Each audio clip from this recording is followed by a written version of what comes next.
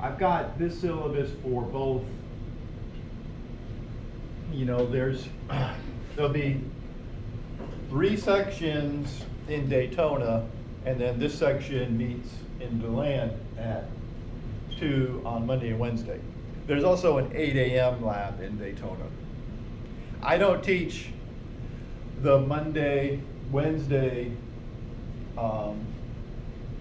Daytona labs, right? There's a lab manager that does them.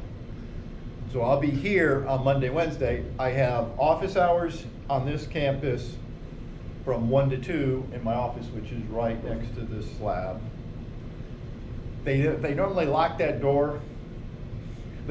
I might have them change it, but they unlock this door because the lab manager asked them to do that. But she's gone now. But they leave the hallway door locked. I don't have a key to that, so yeah, that's a good point. Now I'll be here at 1:30 on Wednesday. On Mondays I have office hours at 1 to 2, so I'll be here from 1 to 2 then. So if you have any questions about your homework, right? In lab you do what's called purpose and principles. There's a video and there's instructions for them. And if you don't get 5 points, all the points for the homework assignments, then you can speak to me during lab or after lab or before lab. If you don't speak to me and get 100 points in this class, it's a total of 1,000 points. 100 points drops you down 1 letter grade, right? Because you get 700 points for a C.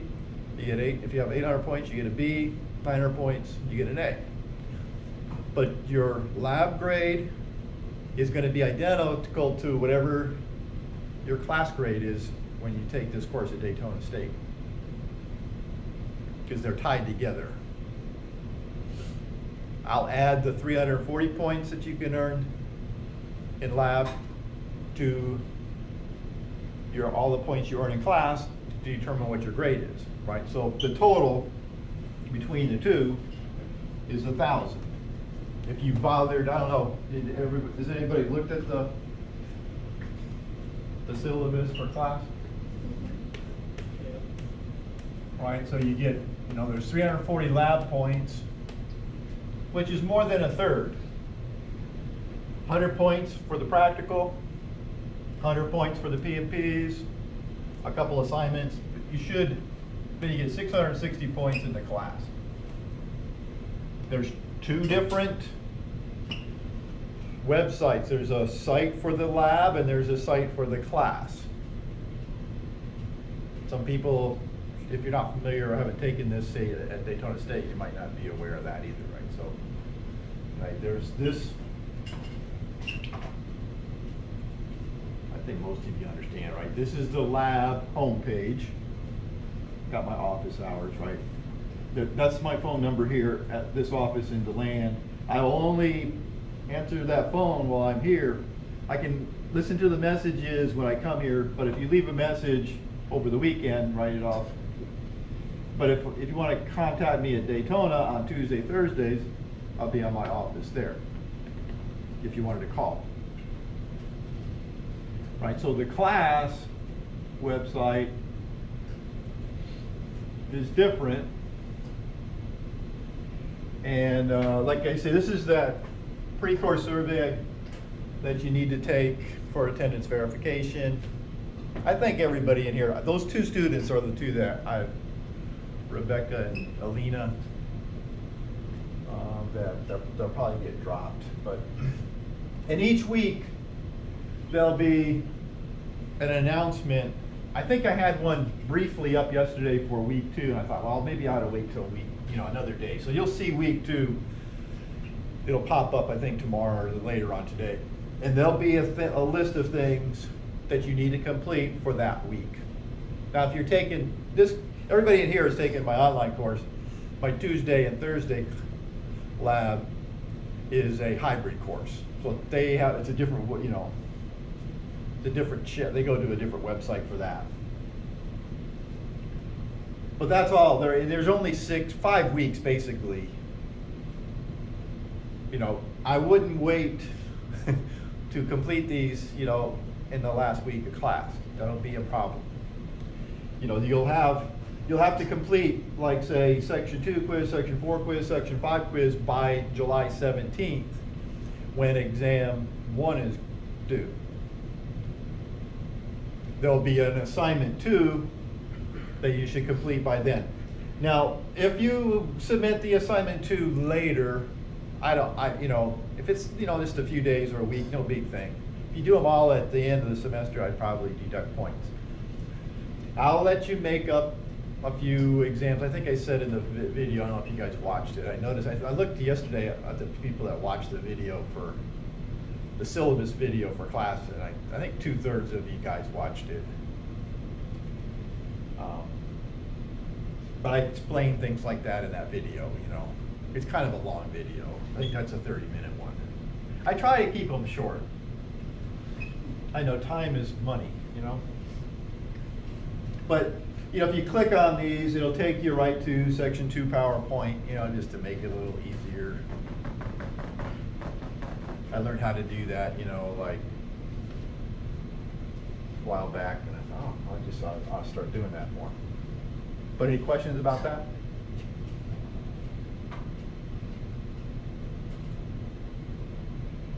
Okay, so this is the lab.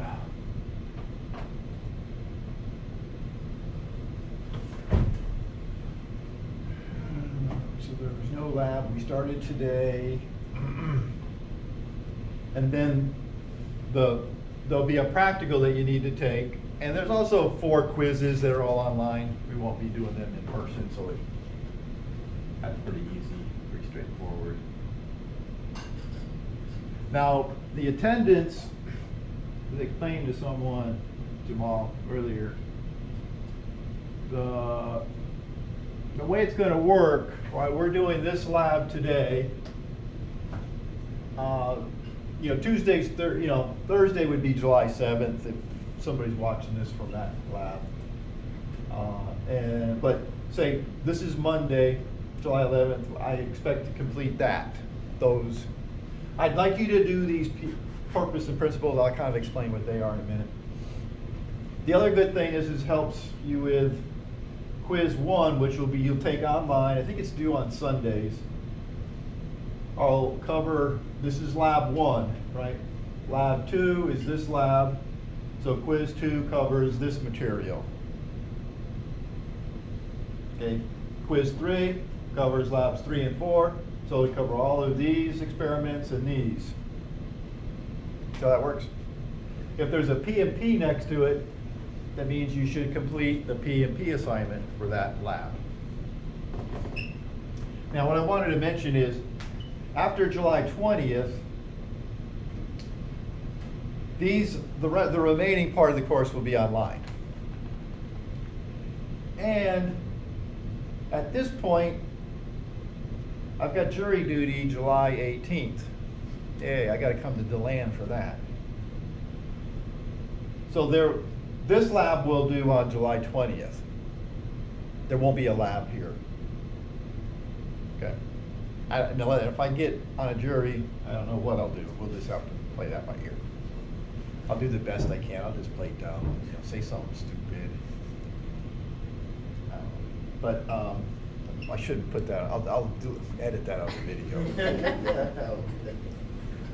Like nobody watches my videos, right? I mean,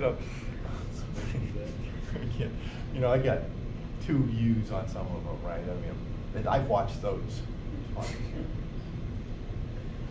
So that'll be nice. So really, right, we're meeting 1, 2, 3, 4. There's 4 labs, right? We won't be meeting this lab. But this is a hybrid lab. And technically, I'm not sure why, sometimes they make them 1 day a week, sometimes they keep them 2 days a week, but we ought to be just meeting 1 day a week, right? That's how the hybrid is supposed to go, but I don't make those decisions. It's above my pay grade. As for now, we're 2 days a week.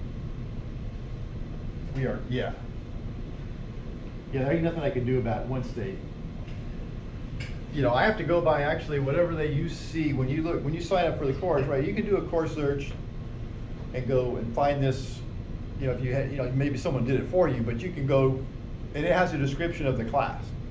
This class is, it says on the description, it's 30 to 70% online. That's what makes it a hybrid. And technically, that usually means you meet a class, instead of meeting twice a week, a hybrid class meets once a week. And in the summer, a hybrid class, instead of meeting every day, meets twice. You know, instead of meeting Monday through Thursday, you meet just 2 days. Instead of 4, you meet 2. And usually we have 2 labs. If it's hybrid, it ought to be, you know, 2 labs a week. I'm not sure why they don't cut it down to 1. And so this will be online.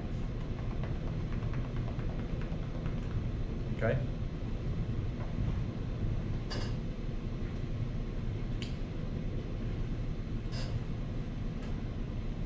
Now, I didn't recommend you come. If you can't make a lab, then there'll be a video you can watch, like this one I'm making for this. But I won't be making. I've already made videos for the material, and we'll go over that. We'll watch a couple today, probably. There's 4 quizzes, not 5. I got to change that. That's a mistake. And they'll be online. If you make up quizzes, technically, I might. I had this policy for people that took it while we had them in class. And then the staying quiz is normally an exercise we do in lab, but it'll be just an online, and I'll go over what's on there. Actually, if you watch, it's called Lab Video 6. It'll explain what to do for that. I'll talk about it as well. Maybe not this week, but next, when it's make it closer to that day. If you go to the content section, here's the videos. So this is a video on how to complete P&Ps for. There's 5 stains that we're doing right next Monday, right? Those 5 experiments. So if you watch this video, it's about a 10-minute video. It would explain how to complete those P&P assignments. I'll go over it kind of quickly today as well. Then there's one for the remaining P&Ps. They're a little bit different, so I made 2 different videos. And then culture and bacteria, these negative stain, gram stain, and acid fast, all of these, is it 7 videos, the school made for me about 6 years ago, I think. Like the first 2 are YouTube videos, and then the spore and capsule and the remaining videos are YouTube videos. Right,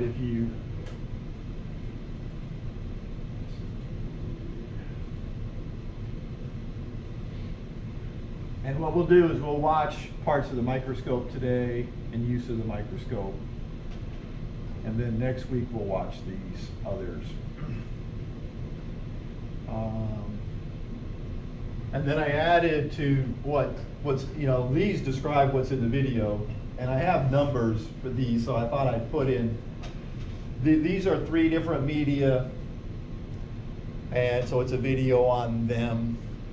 So if you didn't make the lab where I discussed this, then you could watch the video instead.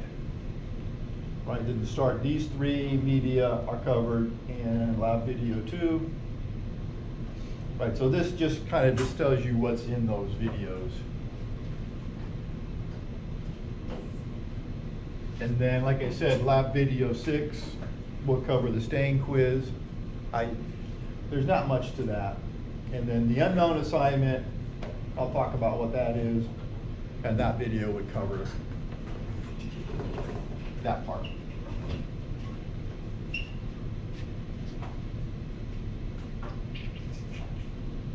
So under quizzes, so I made a video if you want to watch for the stuff you missed before you came. What's your name? Stephanie. So this is a list of quiz 1. You need to complete by July 11th.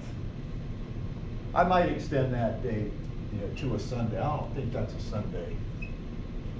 But the P&P homework assignments are found under quizzes. But they're not quizzes. You don't have a time limit for them, right? You can just basically take as much time as you need. Quiz 2, right, July 17th is a Sunday. So, I guess July 11th, is that a Sunday? That's a Monday. That's a Monday? So 17th, yeah, that's right. So this is a Sunday. Because the 18th is a Monday, yeah. But what I want you to do is we're gonna do this experiment covering these 5 stains on July 11th. And what I normally have, most of my labs, I require them to complete the P&Ps prior to the lab. And I kind of I might start doing that again in the fall. But you have until midnight the day of the experiment. So in case you forgot to do them, you still would have time. Does that make sense? But it's probably best for you, it's like a little study. It helps you learn. The stuff you put in your homework assignment are things you're going to be tested on for the quiz. 2, we'll cover these 5 stains. Okay, and then we take the practical. So what happens is if you do the P&Ps before the lab, that's a way of learning the material. Then you come to the lab and do the lab, then you get another chance. Then when you study for the quiz, you have another exposure. So by the time you do all that, you ought to be, most people will do very well. Any questions? I don't usually get too many complaints about the P&P assignments. That's usually how it goes. Yeah, see what I thought I would do is I took away those 2 chairs over there so that most of you would sit over here. And if you come in late, then sit near that sink over there. But the problem with that, where she's sitting now, is it's pretty far away from this screen. But that's the only drawback to sitting there. But I appreciate you coming in quietly like that. I tell you what, if she had come through and just walked right in front of me and sat over there, I would have had a little objection about that. It's just considerate, right, not to do that. But I think some people just love the attention, right? I mean, they don't get enough from somewhere and think that my class or lab is a good place to get it. And I'll give it to them, more or less. I won't be happy about it. All right, so now what do you do for the P&P assignment? It's really straightforward. I even have where is it? Practice P&P down here. And a couple people have done it. But all of them you'll be asked 2 questions. Now you might open up a quiz and it's for as many as 3 P&P assignments, 3 different experiments, and you have to do a purpose and principle for all 3 of them, but it'll just be in one quiz. Makes it easier to grade. But when you open up the quiz, there'll be a question. What is the purpose of the negative stain? And what is the principle of the negative stain? It could be, what is the purpose of the gram stain? Or what is the purpose of the spore stain? Or what is the purpose of a media? What is the principle of the media? All the purposes are written on the lab PowerPoint. So there's one, right? Someone asked about, do I need a lab manual? And there's a lab PowerPoint instead of a lab manual. So in the content section, you'll find, let's see, geez, all kinds of stuff. Okay,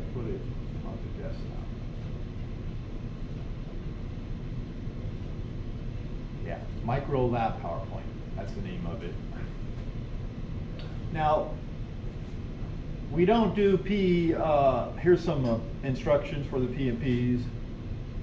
Now, the first few of them are about what we're going to do today in lab, right? It's just general lab stuff. There's no P&Ps that you need to do for that. But when you get down parts of the microscope, you need to know that for practical. And then here's the negative stain, right? Which is the first P&P, the first experiment that we normally do. We'll do that next week, Monday. So, on each one of these, there'll be a slide for each experiment that we do. 5 stains are first, and then there's 5, or the rest of them are going to be about biochemical tests. Right? Bacteria grow on media, and we have what are called biochemical tests that are conducted in the media. So we can ask certain questions like, do bacteria ferment this, or break down starch, or eat gelatin?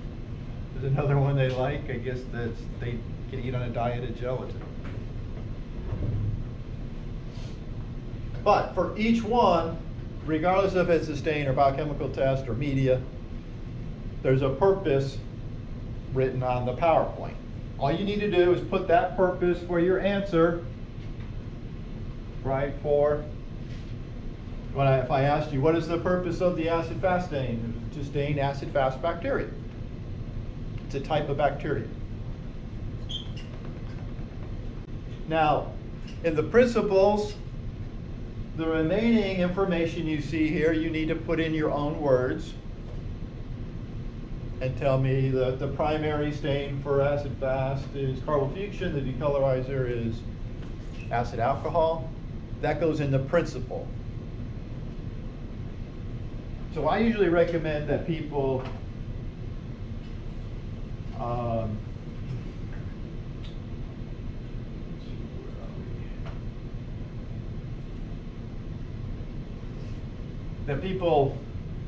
say, like, just have a purpose and principle Word file and put your purpose and principle for each one on there, and then copy and paste what the purpose is for the negative stain in the box.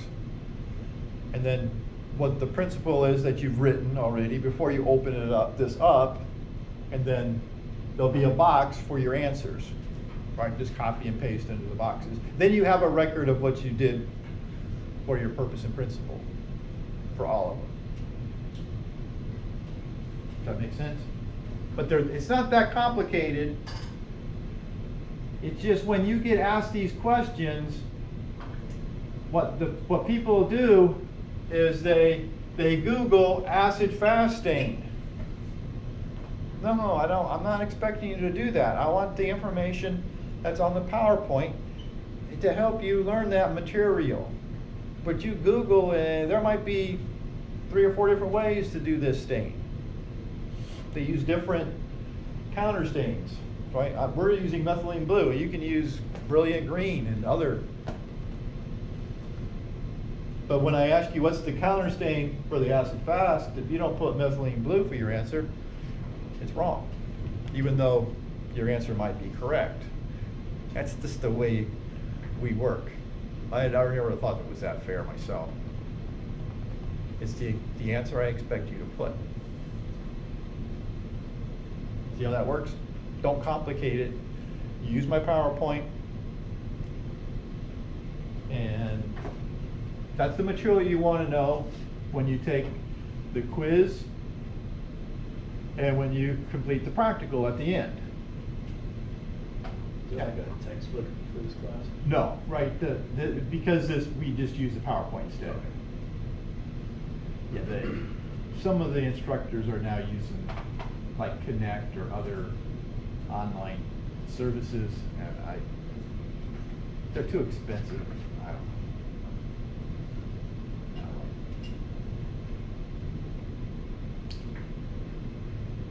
Okay, Any other questions? So there's a couple ways, of keeping track of this.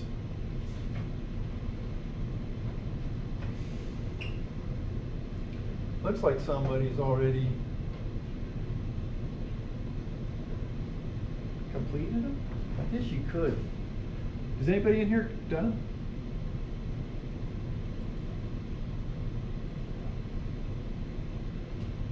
Kira, are you here? Hey, you did it already. Did you do it right? Yeah. Did you watch my videos?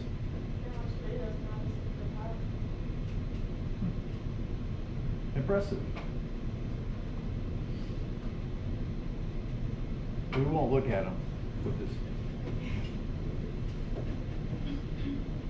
I was surprised. A lot of people, they're really apprehensive, when they want to. That's good. So, but if you had questions, right, after I've explained this, right, the first 5 that we do are stains. So there's a video on how to do the P&Ps for the stains. Then, after the following, next week we'll cover, these are, the rest of these, P&P for 3, there's 3 in this one, like there's 2, capsule and spore are 2 different experiments in 1 quiz. This is a quiz, right? There's 3, these 3 media, you need a purpose and principle for those 3 when you do that quiz, right? This quiz has 2 P&Ps in it. It's not really a quiz, but I mean, it's in the quiz section.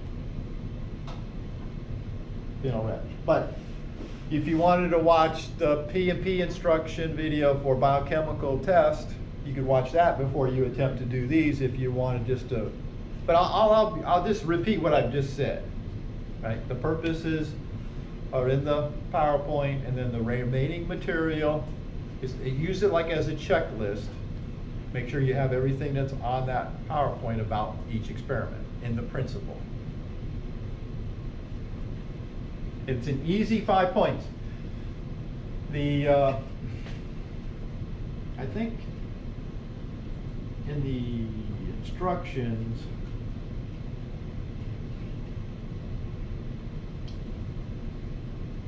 right, this is a Word file, P&P instructions. So I've got the principle for a stain, the principle for biochemical test. And then what I did was, they used to be worth a total. You get 1 point for the purpose, and we used to get 3 points for the principle. Now you get 4 points for the principle, and one of the points you earn is if you put it, right, the material, I would prefer that you use complete sentences to keep you from copying and pasting. Now you can copy and paste, you might get all the points and you might not. Just depends, right? The complete sentences is worth a point out of the 4. Now the gram stain, I put, right? What is the purpose of the gram stain? Even though I put this here, people still miss it. The principle of the gram stain is first da, da, da, da, da. So this is a correct answer for the gram stain purpose and principle. This is in the content section. Right, it's a file in the content section. Under syllabus and schedule. And then, like I said, the videos. Right, you have the P&P stain instruction video, P&P biochemical.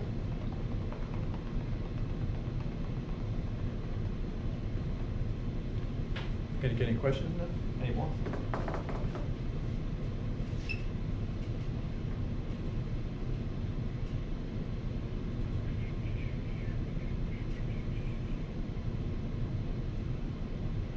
So then, I think you'll be able to take the practical online after July 24th. If you wanted to take it before then, I probably wouldn't matter. You just ask me about it. And then you have until, I think, the Sunday before the class ends, which I think is July 7th, to complete the practical. So it's in the quiz section. It's the last thing to do. All right, I've got it opened up at July 31st till August 3rd. And I might change that to, you know, like the next Sunday. I don't know. We'll just see when we get closer to that. But the sooner you get that out of the way, the better. What I'll do, once you've completed the practical, the staying quiz, and everything's all done, then whatever points you've earned in lab, there's a spot in the class grade book for your lab points. So what I'll do is I'll add your lab points to your class points and then have total points in the grade book. So before you take exam 4 in class, you'll know kind of where you stand. That make sense? Right, because the last exam it'll be worth 100 points. Now there'll be 3 online quizzes before exam 4 too. But if you've completed those 3 quizzes and all you have left is exam 4, then the total points give you an idea of what you need on exam 4. So for instance, under total points, you see, I have to do that manually too. The computer doesn't add them up. So if you take a quiz and do better the second time and you got 2 more points, you won't see that change until I go in there and change it myself. But let's say you have 870 total points between class and lab, and all you have to complete is the last exam in class, which is worth 100 points, right? You've got 4 exams in class, all 4 are worth 100 points. That's what included in the 660. So if you had this many, then you would need how many points on the last exam for an A? Just 30 points, right? That would give you 900. Over 900 is an A. Now if this was 770, then you would need 30 points to get 800, and that would give you a B. But this also tells you if you're 770 at that point, you can't get an A. All right, so you know today, and it's nice to know all that. I don't want you to know that after the class is ended. Right? That's why I do this. If you're curious and want to know, if you want to start negotiating, making up stuff, you know, I wouldn't recommend doing that the last day of class, especially in the summer. It goes by too quick. So get your exam 4 done. Get all your total points 2 or 3 days before the end of the semester, right? Which is August 12th, right? Which is a Thursday. You can have it all done Sunday before. And then the other thing I'll do is once you have all your total points next to your grade for class, I'll put a letter grade there. So there's no misunderstanding. But if you needed, you know, if you needed 10 points and you didn't complete a quiz, you know, I'd probably let you make up the quiz. But don't ask me that after the class is over, or don't ask me that, you know, like 2 minutes before, you know, after I've submitted the grades, I've submitted the grades, you know. I mean, I got my bill to help you out, but I gotta edit that too. I can't put that in. But I'm not gonna have any sympathy for people that haven't kept up with the lab material or haven't kept up with the class. If you miss 2 exams in class, the second one I just might have you, the makeup might be the final, a comprehensive final, and there isn't a comprehensive final that you need to take. But I've got one already I've used in the past.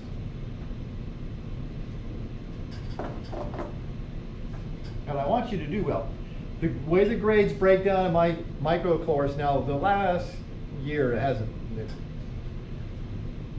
Student grades have gone down a little bit, but they're normally, I have 40% A, 40% B, the rest are C, D's, and F's. And there's really not a lot of them. Mostly it's F's, because the people just don't do it, right? They don't come to lab, or they don't complete the assignments. And what are you gonna do? But I don't mind giving them Fs, you know, if I, it's part of the deal.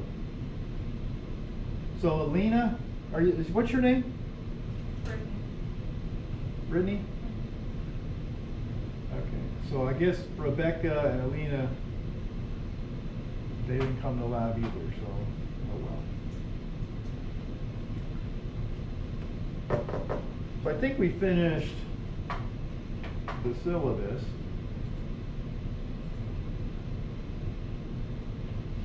Now we do have an unknown assignment we'll do online, and if you watch the video, it goes over that. You'll either get an unknown A or unknown B, and that's a bacteria that I'm going to give you results or data, and then you're going to tell me what bacteria you think that is. That's worth 30 points, right? 30 points for the stain quiz. That's real easy. Yeah, there's 4 quizzes, but normally in this lab, before the practical, I would say maybe 1 or 2 of you may not, but I bet you all of you will have at least 90% before the practical, as long as you complete everything, right? This is a real easy, the P&Ps are, you know, I'm giving you the information, you just have to take the time to complete them. You know, so you'll have all those points. The quizzes, you may miss a few points there, right? So you don't have 100%. So, but if you have above 95%, that's good. And then the practical tends to, you know, bring the grades a little bit down, but not by a whole lot. So you should, if you pay attention in here, right, have over 90% in lab. That is not hard to do. And it's not hard to do in class either.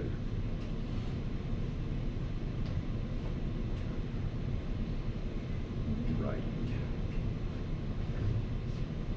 So I've got a little bit of the instructor disruptive. So I'll deduct 5 points, probably from a quiz.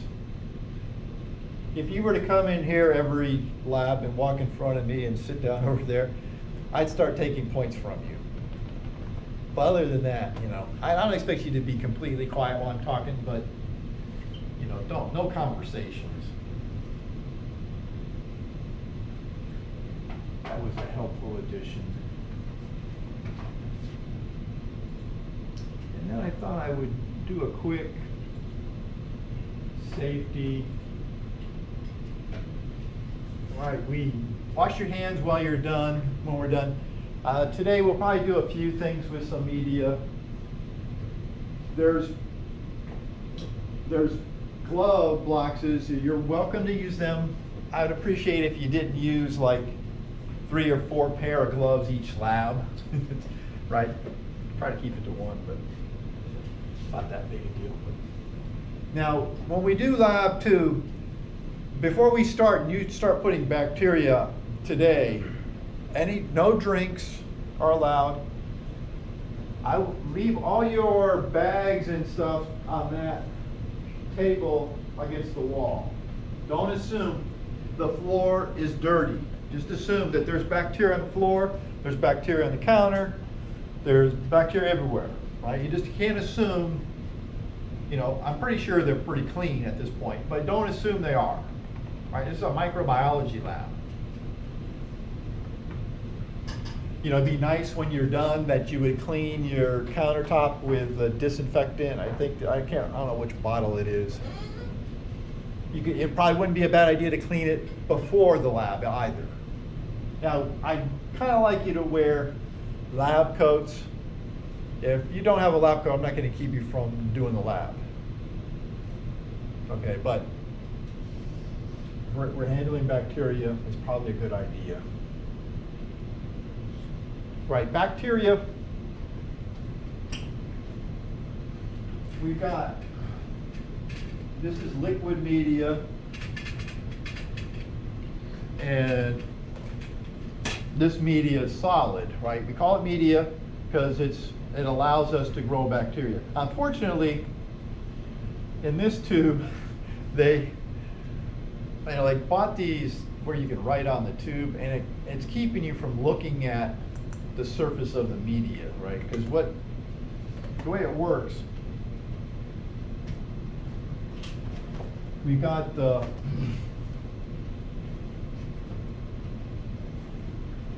if it's bacteria and it's an agar plate,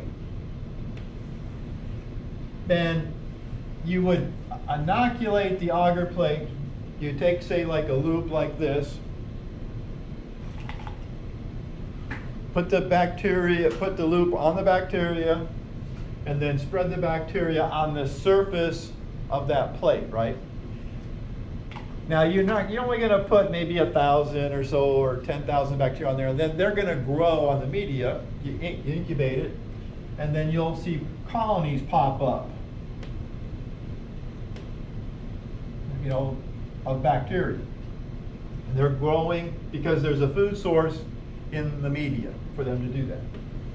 Now in these tubes, it can be liquid broth, and you just stick your loop in there and they grow in the liquid, or it could be solid. Now in the solid broth that we have there, it's called a slant, and it's solid, and this is agar here, and then this is the surface here, and then you inoculate the surface of that agar and they grow on the top of it.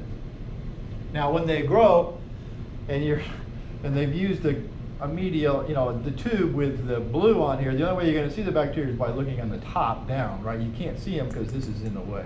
You could probably look from the back because it's sort of transparent, but these are bad. You need tubes that you can see through. But they didn't ask me about that before they ordered all these tubes.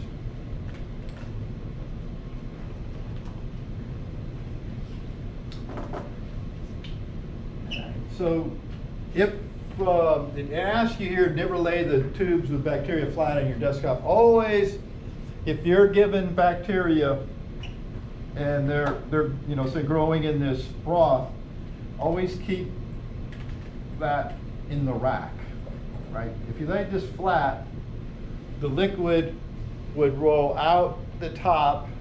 These lids are not sealed tight, right? They allow gas to be exchanged in and out. So if this liquid touches the top of this cap, it'll drip down the side of the tube and on your finger. If there's bacteria in here, then the bacteria will be on your finger. Avoid that. But what will happen is people are handling this, there's bacteria in here, and then they're like, multitasking, doing something else. And the next thing you know, it's spilled.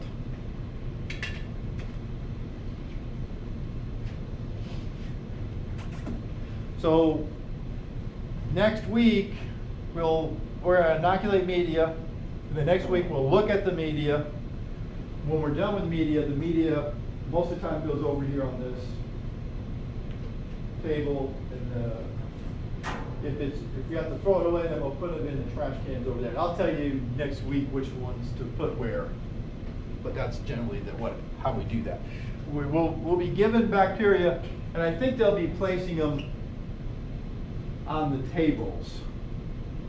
Now, if you're sitting at a table and you don't see bacteria on there, they're expecting you not to sit there and to sit over there. Now, I don't really give it, where you sit, but we're supposed to be separated by some. Do you have any? Yeah, so you guys are supposed to be sitting there. You're on the right one. So maybe next week, maybe you guys can sit at the other end. Okay. I think that one, you guys can sit there. Yeah. There's a couple over here at the very end. Okay. And then you'd be closer to the. See how that works?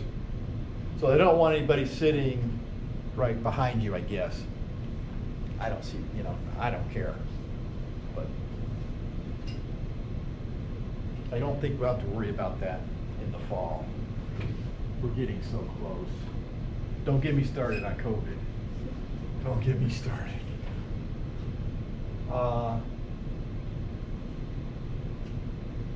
Biohazard. Now, we're going to do a gram stain next week, and when we're done with the slides, these are the red biohazard containers. So the slides go in there. There's usually another one on this side. Now, these are the ones that aren't YouTube. They were made by the school. Each one of them has like a 30-minute the microbiology and introduction. biology classes videos today describing some techniques that we'll be using in the microbiology lab. So I just skipped that. Okay, in this video I'm going to explain how we culture bacteria. And in order to do that, we need to have a food source for the bacteria to grow on. And that's If you guys want to move over here, it's okay. It's up to you. Our media needs to contain both a carbon and energy source. And one of the more commonly used medias in lab is called the TSB, which stands for tryptic soy broth. All right, this is a tryptic digest of a soybean extract. And if it's liquid, right, you call it a broth, right? I'll show you how to inoculate that soon. Right, and if you add agarose to the broth, it becomes TSA because of the agar in it, right? It's a solidifying agent. So it goes from this liquid to a solid. It's kind of like gelatin. Same consistency, so it's easy to puncture it, when we inoculate it. Now, when it's a liquid, before it becomes a solid, if you put it on an angle like this, you can generate what's called a slant, and it generates a larger surface area for the bacteria to grow on. They literally grow on the surface of these medias. Now, and many times when we do a lab, we're going to be inoculating different biochemical tests. And we're going to ask, do the bacteria, use the carbon energy source that's found in the media, or are they positive for one particular test or not? Right, so this is an example of the Simmons citrate tube, and it's actually a slant. It contains citrate. If the bacteria are able to use citrate as a carbon and energy source, or if they're able to ferment citrate, then they're positive for this test. And we can tell that because when they ferment the citrate, the pH changes, right? And most of these biochemical tests will have pH indicators in them. In this case, it's bromethymol blue. It appears green at this pH. Right, but if they are able to ferment citrate, if they have the correct enzymes for that, then the media will change color. It'll turn to a blue. Right? So the Simmons citrate tube, when it becomes blue, you say that they're positive for that particular biochemical test.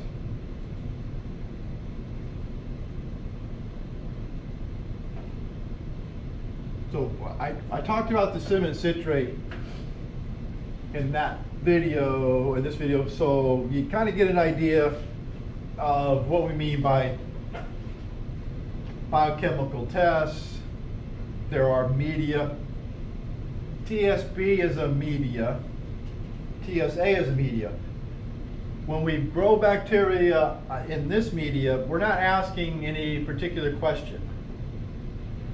Like, are they fermenting something? Are they using something as a carbon and energy source, right? It's not a test. It's just a way of growing bacteria and maintaining, say, a stock culture. If the lab manager has to maintain E. coli or Serratia marcescens, different bacteria, they have to put them in TSB. Normally it's on a TSA, which means this is liquid media without the agar. You add agar to the liquid media, it becomes solid, and you may call it agar afterwards, right? If you look at if I got a list of them, can't think. I guess if we looked at the PowerPoint, we have, but this is called mannitol salt agar.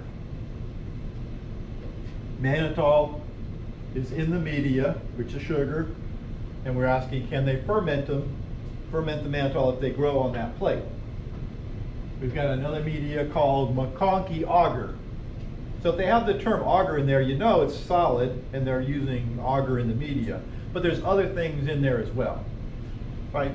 TSA has tryptixoid as a carbon source, but it's not a biochemical test like these. Eosinmethylene blue agar. I've got gelatin tube. There's no agar in this media, so it'd be incorrect to call it gelatin agar. It could be gelatin media or gelatin tube because it's in a tube. Gelatin is the substance we want to know. Do bacteria secrete gelatinase, which is the enzyme that breaks down gelatin? If they can break down gelatin, then they can use it as a carbon and energy source. Then you would say they are positive for this particular test. The starch plate, now we could call this the starch agar plate or the starch plate. Now when you take the practical, you might see a picture of it and have to name it. Okay, so you need to be familiar with how you would name these plates if you were to see them on the practical, right? This has blood agar or blood in it, and there's agar as well. It's blood, sheep's blood.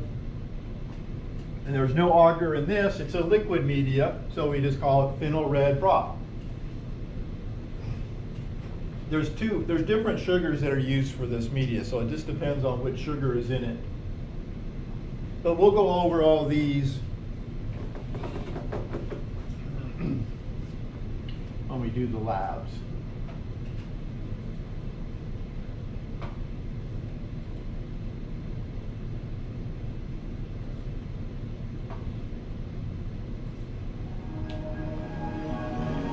These videos help me not have to talk for 2 hours all at once.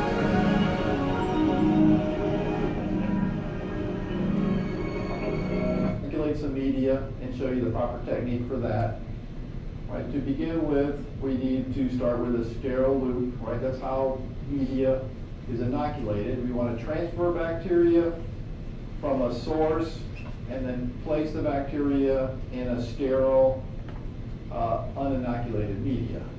Okay? And we can use a needle, right? It's just a wire, straight wire, or a loop, which is a wire with a loop at the end.